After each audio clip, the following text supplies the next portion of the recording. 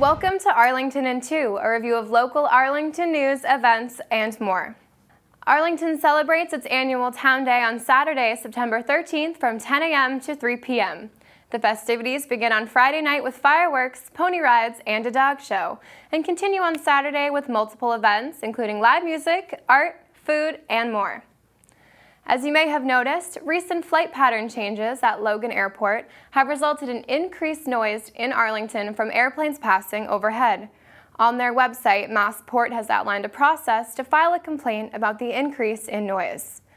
Residents who have questions or concerns may complete a form online or call the Massport Noise Complaint Line at 617-561-3333.